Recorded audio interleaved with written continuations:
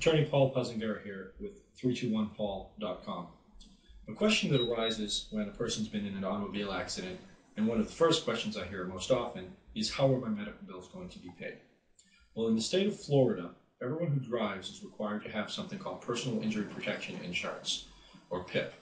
Under the PIP law, everyone's own insurance company is required to pay for any reasonable, related, and medically necessary care that they need to receive as a result of an accident.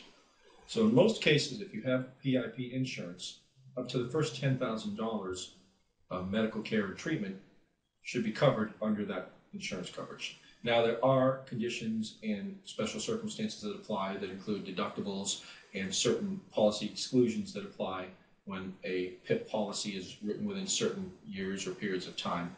And if you have questions or concerns about this issue, please feel free to contact my office at 727-321-PAUL or at help@321paul.com or the website at 321paul.com.